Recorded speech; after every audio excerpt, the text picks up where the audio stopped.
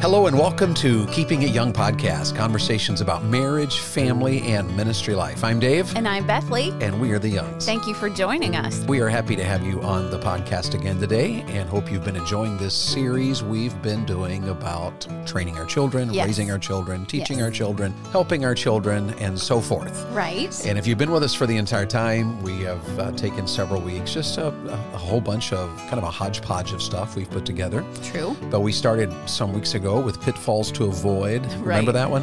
I'm still on the hodgepodge. Yes. Was it hodgepodge? Well, it was all with the goal in mind of this is that training our children is important. Yes. Okay. And so then we had all kinds of ideas and thought. Okay, and then we did, after the pitfalls, we talked about questions to consider. Yes. And some must-have goals. And then last week, we talked about simple suggestions. Right. And if you were with us last week, we talked about how to, developing routines. Yes. And about simplifying our life. We ended on that one, and probably maybe should do an entire podcast sometime on that. On simplifying. We are such a convoluted world. Right. And life is just demanding.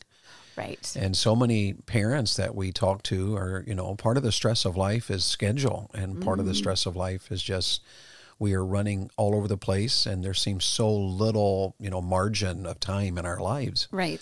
So that's a very important one. Really think that one through, pray about it. And today we want to just continue this idea with more simple suggestions for training our children. Yes. And we'll finish this one today and then kind of conclude everything next week. We want to talk a little bit about how to handle special situations in training our children. And hope you'll join that one. As always, we don't say this a lot, but we appreciate so much you that listen. And if you haven't left a review and would have time to do so, we'd love for you to do that on Spotify, your different podcast applications.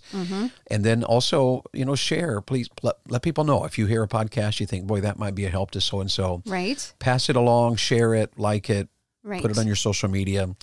We would love for that. And we've just been amazed at how many folks have listened. In recent weeks, I've met a lot of people. Oh, yes. And so many people that have come to see us and met with us and shared with us, how that even yesterday we were doing some shopping and I met a couple in TJ Maxx. Yes. And she had shared how that they occasionally listen to it. And so it's always encouraging. And if you would be willing to like, share, subscribe, all of that, please consider doing so. But let's jump in and get started. You ready? I am. Okay, then let's talk today about more simple suggestions.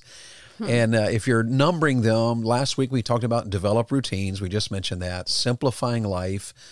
Today, let's talk about two, starting with this one. Include children in your life's requirements and normal routines. Yes, yes. And that's pretty simple, isn't it? Well, and it just makes sense. Sometimes we think of training our children, and there is the spiritual aspect that takes some special time and effort. And when they're really tiny, it takes special time and effort for, let's say, teaching them to feed themselves or teaching them to take themselves to the bathroom and all of that. But most of child training can be done in just the everyday minutia of life. Absolutely. And so we made a list of just, to get you thinking of 5 different areas where you can just include your children. And I started here with a very obvious one. I started with the word mowing. Because this is one of those jobs that most people have to either pay somebody to do or find time to do it themselves. Right. And what an opportunity to do this with our children. And I remember when I was a kid, mowing was, something we did at least once a week, our yard. But my mom also made us, all the bushes had to be trimmed around. And those days we had these handheld trimmers. Right. They were like a scissor with a big handle on them. And I remember that was my job as a little guy, going around all the trees, and you'd have to remove all the grass that was growing. The mower couldn't quite get it because it was right by the tree. Right. And we weren't to damage the trees because if the mower got too close and, damaged the bark, it could also damage the tree. Right. So that was part of my job. And I remember that that was something I did and actually learned to do. And to this day, because I did it, Right. I enjoy doing yard work. But it was something that mom and dad taught me to do. And it's amazing what our children can do. They can pull weeds. Oh, yes. They can rake. And sooner than later, they can run the lawnmower. True. And it's, there's something special about pushing a mower. But if you have a riding lawnmower, your children will love And, learning to do that. Isn't it weird though that our culture thinks of these kind of things as like, oh my goodness, they're too young for that. And oh my goodness, they're so small. Why are you letting them do that? And I remember seeing on Facebook, there's a picture of a young boy and he's kind of leaning into a push mower. And someone had posted a very negative comment about, who would do this to their children. And that's really sad because we're the first generation maybe that's even thought like that. Right. Because like my dad, when he was a little boy, he would get up every morning before school to milk cows by hand and come home every afternoon and milk the cows by hand. Right. And that's where the weird story comes in. I don't think we've probably ever mentioned on here about a cow stepping on my dad's bare foot and taking off his toe. And that was always a fun story for my children. Such a story. And it's a true one. And it's a true one. Yes. And if I remember all the details correctly, something of the effect of he picked it up and put it in his pocket, finished the milking, and then took it to his mom. And his mom, my grandmother, basically said, "Get that nasty thing out of this house." And so I don't even think he ever went to a doctor or anything. Just, it clogged apparently. And well, this is not helping our argument that you should include your children in the outside work. I don't know that most kids today wear, milk cows and bare feet. Right. That's very true. The point of it is that my dad, was it a negative thing? Perhaps. But the fact of the matter is things can happen. We're always terrified. We're terrified. Oh my goodness, what if, what if? Here's the thing. When you are teaching yard work or some type of manual labor like that to your children, that's when you also train them in all of the safety precautions that they should take. You don't just set them on a riding mower. You don't just put them out there with a push mower. You say, these are the precautions that you take. And I'm sitting over here dying because I think this is a great story. And my wife is looking totally mortified. Well, it doesn't help.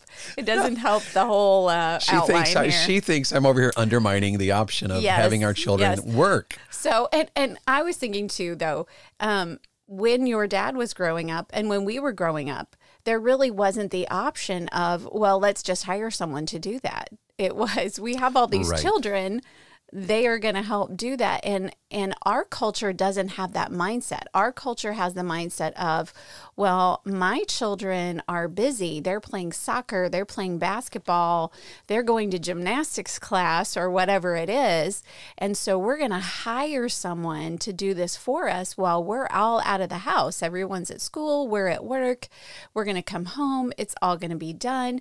And I'm not saying that that's a wrong thing to do. Sometimes you do need some help. And so if you have the money, you hire someone to do it. But what we are saying is that it's a wonderful opportunity to train your children to do adult hard things and to do labor if they just do it with you. Yeah, and that's an interesting point you just made there because that goes back to simplifying our life. Sometimes we complicate our life with things that we believe our children must experience, but it is something that is only valuable in the teen years and then with a question mark. True. Whereas learning how to mow, how to take care of a yard, the ramifications of that are lifelong, life-changing, and bring great value all through their adult years. Absolutely. And will even help your children to train their children. This work builds character, it builds integrity, it helps our children to see fruit. Yes. And it also, the benefits of it, and it's always good to think through the benefits of this type of activity.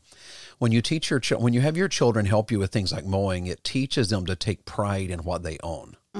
All of us have driven by a house where the yard is not mown, there's trash everywhere, nothing is taken care of. Right. And even Proverbs talks about driving by the vineyard of the slothful man, and it's all grown up. There's going to be some grapes in there, but nobody to go get them is going to be a pain because you got to wade through briars and maybe, someone will go get them, but there's nothing beautiful about that vineyard. Right. But then all of us have driven by, a home where the yard is mowed, well mown. Yes. And the flowers are beautifully taken care of. Things are orderly. What that does is that teaches our children to take pride in what they own. And it also, this kind of work teaches our children to value beauty. Yes. And that's kind of forgotten in our world. And this is kind of an aside because, we just came through October And if you decorate for Halloween or all of that, that's between you and God. But one of the observations that Bethany and I have made is that, for instance, we were in one town recently that is, it's kind of known for the poverty, the drug culture. It's a small town. And it was amazing how it just home after home after home was covered with spiders and skeletons and and a lot of Halloween decor. And even a lot of it was dark and evil looking. Very dark, yes. And so a friend of ours had said, wow, this town really decorates. I would love to see this town at Christmas time. And our friends who live in that town kind of chuckled about it because the idea for them, or the awareness, the truth for them is that nobody here decorates for Christmas. And I think the difference in that is that there is a beauty that is lacking in our world. Right. And the idea of a Christmas is the snow and the tree and the lights, and it's got a beauty to it. Yes. And our culture is against that. And when a home is falling apart, when a yard is not well kept, when the flower beds are, overgrown, we have missed beauty there. Right. And one of the things that you can do in training your children in this way, including them in life's requirements and normal routines, is you're teaching them the beauty, the value of beauty. Yes. And God, I believe this with all my heart, God has designed our world to be beautiful. Right, and orderly. And so a sunrise is beautiful. Yes. And a sunset has glorious beauty to it. And so when we imitate that in our life with orderliness and neatness, there is a beauty to that reminds our children of God. Yes. So what are we talking about here? How to include our children in life's requirements and normal routines. That's part of training them. So you can do that in mowing.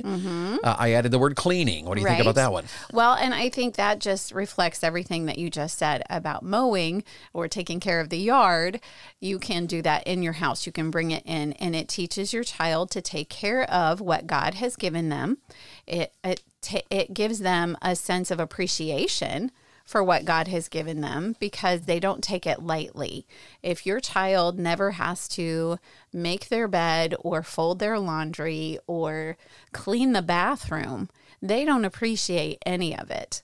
And so it's a good thing to teach them to clean, just to give them chores throughout the day. And of course, that does take training, mamas. You can't just hand your child the cleaning supplies and say, here, go do it, and expect them to know how to do it. So it will take training on your part, but it also brings rest to the parents once you have children who are trained, that you can say, hey, let's all get this house cleaned up, and it gets cleaned in, a matter of, 20, 30, 60 minutes, whatever it takes, and then you have the rest of the day. So it does teach them to appreciate things, to value things, and it teaches them hard work, that there are things that are worth working for.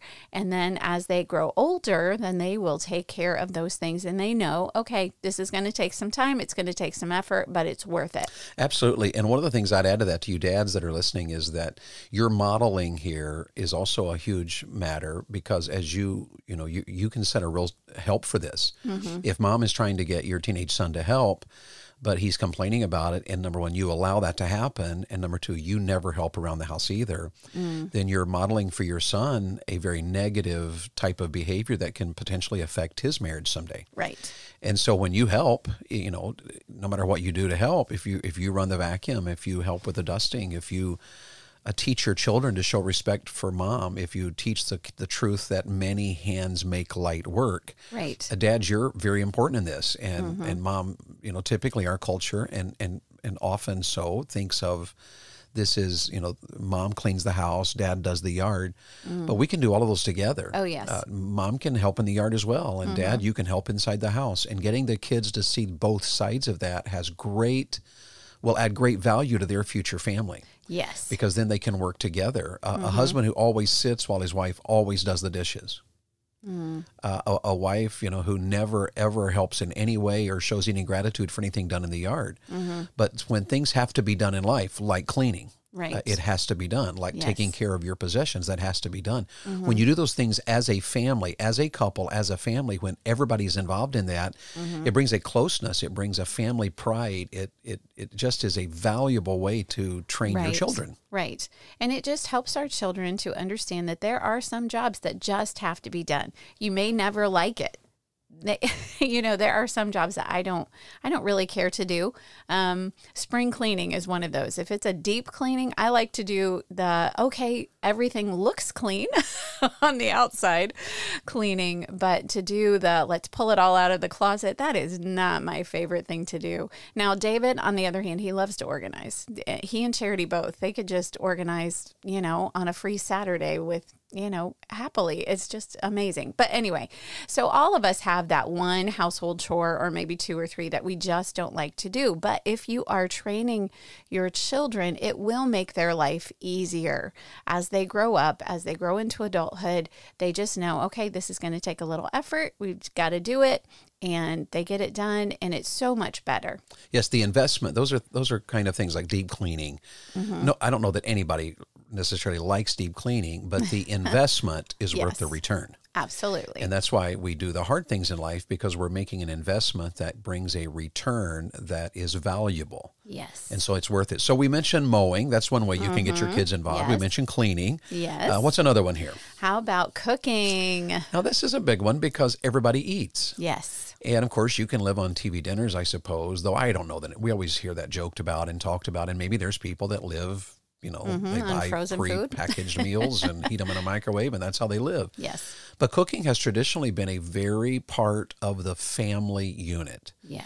And it is, and Bethlie and I believe with all of our heart, it is a wonderful way for you to connect with your children, to train your children. Yes. And it makes, it has so many positive ramifications. Absolutely. It is a huge one. Life skills, just like everything else we've just been talking about, the yard work and the taking care of a house. Cooking is a life skill that they can use forever. It's awesome to get together. And then it really doesn't take all that much training. Mom, or Dad, you are already in the kitchen. You're already preparing a meal. Why not have your little ones do some age-appropriate prep work with you, some stirring, some setting of the table. It just all, and again, then you have pride in your work. You can say, when you sit down at the table, you can say to your husband, hey, our daughter made whatever. And of course, Dad, you will exclaim over how good it is. That's an amazing point there, because it almost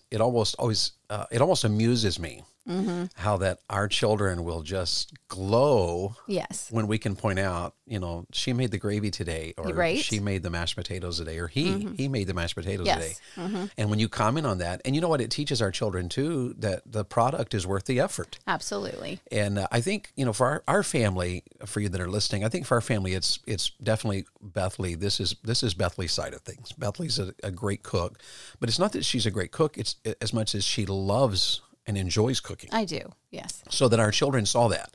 When Mom was making a great meal, our meals always, Bethlie would set the table. We would have, just everything was very special about it. And a great meal taught our children, oh, this is awesome. And so they wanted, and when they would come in and say, why are you doing that? Or how are you doing that? Right. Or can I do that? Yes. And so Bethlie would just always say, well, here's how you do it. And isn't this wonderful? And you can add this. And it just, all the different ideas of what our children can learn from that. Part of cooking is learning from those who have gone before us and talking and connecting our family even to their heritage. Yes. Mm-hmm. Because I've heard Bethlie say things like, well, this is how Mom did it. Mm-hmm. This is how your Nana did it. Right. And, or this is how your Mama did it. Right. And so when we would point that out, our children have a connection, maybe even for my wife, for Bethlie here, it was her Mama. And that was my grandma. Grandma, was that Grandma Dennis? Mm-hmm. Yeah. Grandma Dennis, was the one who taught Bethlie so much. And when I hear, Bethlie mention Grandma Dennis to our children in her light of cooking, our kids don't know her. No, because she passed. Not met her. She passed before they could ever get to know her. But in some regards, they feel like they did. Right. So they can speak of Grandma Dennis in terms of reality and some real concrete ideas because there it is. Right. And so cooking is one of those great ones. We threw in a couple of others here. Just how do you include your children in life's requirements and normal? You can do exercising, exercise together as a family, bike together, walk together. Right. The benefits of that are not just good health, but there's a ton of conversations that happen in times like that. And then just training them that this is just part of their life, that we do take care of the body that God has given us. And then shopping is another one we added. That's my favorite. Okay, well, I do like the others, but shopping, yes. though, is not always your favorite if it's like I have to go to Right. Walmart to buy and groceries. that's the thing. Grocery shopping can be a chore, isn't it, ladies? But this is something that your girls need to learn how to do, and your boys. So occasionally take them with you. I do know that it is so fun to go through the drive-through of your favorite coffee place and get your favorite cuppa and go and wander the aisles of your favorite grocery store by yourself. And sometimes when they're really tiny, that's the best thing to do. But as they're growing up, then just take one or two with you, and then you can make it fun too. You can say, okay, we have these two different brands. Which one of these should we get based on our budget? Or which one do you think Daddy likes better? And they can always point out, oh, Daddy always gets that one, that cereal or that brand of whatever it is. And so it is a training time and a connection time at the same time. And so this is just a way to train your children. Very practical. Just include them in life's requirements and normal activities. And, just maybe as an aside here, if this sounds so foreign to you, don't feel frustrated. It just means you have work to do. Yeah. And so maybe initially you make it a rule. And as an initial rule, we're going to do this every day, set a schedule by it. This is what we're going to do. Right. But learning to enjoy the requirements and normal routines of life is your goal. Right. And it could be as a parent that just training your kids to do these normal everyday activities. I do know that especially when they're young and just learning, that is just frustrating because you can do it so much faster yourself. But remember, the reason you can do it so much faster yourself is because someone trained you to do it. That's exactly right. So they have to be trained too. And then I have heard a few mamas who are just like, I don't want my kids to have to do that. I don't want them to have to do that. Mama, you are crippling your child. Absolutely. You are crippling them because they will, Lord willing, grow into adulthood, and they will be an adult who's like, nah, I don't want to do that. That's hard to do. My mom never made me do that, And the complaining and negative spirit that follows there is so damaging to an adult child. Yes. Absolutely. So be very aware of that, parents. And before we close today, let's just add one final thing here as we're talking about more simple suggestions. And the last one we would mention to you is stay focused at all times on preparing your children for adulthood. And there's just so many things we could say here. We're teaching self-control and self-denial. That's why when they're little, you say no and mean it. Yes. That's why you train obedience so that when you speak, they respond. Yes. That's why even you have to correct the negative behavior. What are you doing? You're training your children for adulthood. Right. And it's hard to think that when your child is 3 or maybe 2. Right. It's hard to think, well, they're cute, they're funny, Right. They pull away, they have their own will, they're so much like, and you name the mom or the dad. They just have a mind of their own. But moms and dads, you have to train starting as soon as possible, self-control, self-denial. That means they respond when you speak. That means they're learning to obey. And when they hear your command, they respond to that. Right. It means you are correcting their disobedience. And all that is a correction, whether that's a speaking or a spanking or whatever. It's just amplifying the consequences of a negative behavior at a time when it's not as big a deal. Right. And all you're doing when the child is 3, so you can overpower them. You can force them, just by move them from a situation rather than teach them. Instead of saying, no, don't go towards the bonfire, you just run after them every time and pick them up and take them away instead of saying no, And have them respond. And what are we doing? We're training in character, discipline. Absolutely. And integrity and kindness. Yes. And hard work. All of these things are part of. And moms and dads, the culture we live in it seems like so many things are against us. We are crazy busy. We are crazy distracted. We are social media oriented. And there are so many new ideas. You'll have any number of influencers come along and say, here's a better way to train your children. Right. And you'll have people come along and make these powerful emotional videos. They're not really trying to help you. What they're trying to do is to get followers. True. What they're oftentimes trying to do is to get enough followers that they can make a living getting you to read their material. True. And so it's not really focused on wisdom or helping you. It's focused on finances and helping themselves. Right. And you've just got to be aware of that. You've got to continually be on guard in the culture like ours that, no, it's a lot of work to train children. It is a lot of time. And here's our goal. Here's our aim. Here's our direction. And don't let anything hinder you from that. Is it hard? Yes, it's hard. Does it take a ton of time? Yes, it takes a ton of time. Yes, it does. But it is so worth it. And don't forget, in the midst of this, to instill truth. Stay faithful to church. Yes. You're training children. Be in church. Worship, serve, support church, love church.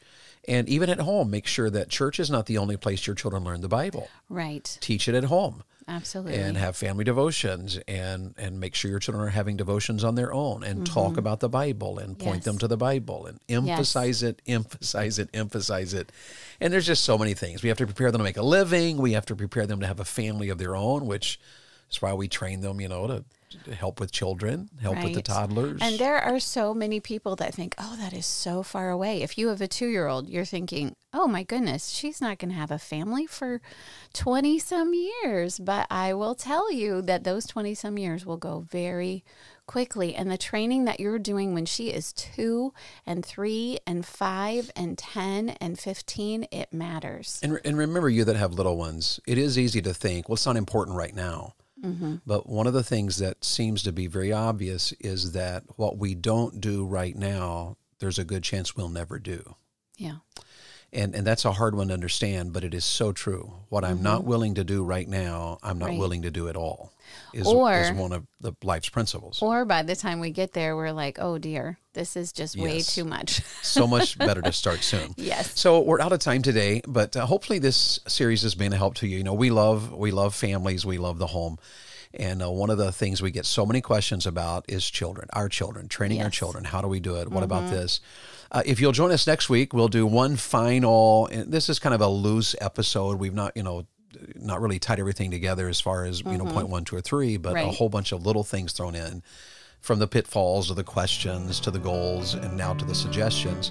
But join us next week, and Bethlie and I want to just talk about some special situations in training our children. Like, what do you do if you haven't been training at all? Or what do you do if you have a divided family? Or what do you do if you're talking about the adult children whom you're concerned about? Yes. So we'll throw some advice and thoughts about special situations, and hope you'll join us for that. Yes. All right. Any final thoughts before we go today? I think we're good for this episode.